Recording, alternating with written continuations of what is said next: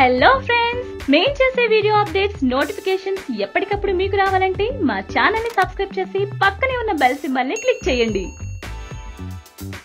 జనసేన అధినేత పవన్ కళ్యాణ్ ప్రజాక్షేత్రంలోకి దిగితే గానీ జనసేనకు పొలిటికల్ పార్టీ కళ వచ్చేట్టు లేదు. పవన్ ఎప్పుడు ప్రజాక్షేత్రంలోకి దిగుతాడా అని ఆయన అభిమానులతో పాటు ఇటు రాజకీయ వర్గాలు కూడా ఎంతో ఆసక్తితో వెయిట్ చేస్తున్నాయి. ప్రస్తుతం త్రివిక్రమ్ శ్రీనివాస్ సినిమా చేస్తున్న పవన్ ఈ సినిమా కంప్లీట్ అయిన వెంటనే ప్రజల్లోకి వెళ్లనున్న సంగతి తెలిసిందే. ఇదిలా ఉంటే పవన్ 2019 ఎన్నికల్లో ఒంటరిగా పోటీ చేస్తాడా లేదా మరో పార్టీతో పొత్తు పెట్టుకుని ఎన్నికల బరిలోకి దిగుతాడా అన్నది ఒక సస్పెన్స్. వచ్చే ఎన్నికల్లో జనసేన ఎన్ని సీట్లలో పోటీ చేస్తుందన్న దానిపై అయితే ఇప్పటికీ ఒక క్లారిటీ వచ్చేసింది. పవన్ పార్టీ ఏపీ తెలంగాణలో కలిపి 175 సీట్లలో పోటీ చేస్తుందని జనసేన నుంచే ప్రకటన వచ్చింది. పార్టీ బలంగా ఉన్న స్థానాల్లో మాత్రమే తాము పోటీ చేస్తామని జనసేన చెప్పేసింది. గతంలో పవన్ అన్న చిరు ప్రజారాజ్యం పార్టీ పెట్టినప్పుడు అన్ని ఎమ్మెల్యేల స్థానాలతో పోటీ ఎంపీ సీట్లలో పోటీ చేసి చాలా సీట్లలో డిపాజిట్లు కూడా దక్కించుకోలేకపోయింది. అయితే పవన్ ఇప్పుడు ఆ మిస్టేక్ చేయకూడదని బలం ఉన్న స్థానాల్లో మాత్రమే పోటీ చేయాలని ప్లాన్ చేస్తున్నాడు. మరో టాక్ ఏంటంటే ఏపీ తెలంగాణలో జనసేన టీడీపీ కలిసే పోటీ చేస్తాయనే చర్చలు వస్తున్నాయి. ఏపీలో జనసేనకు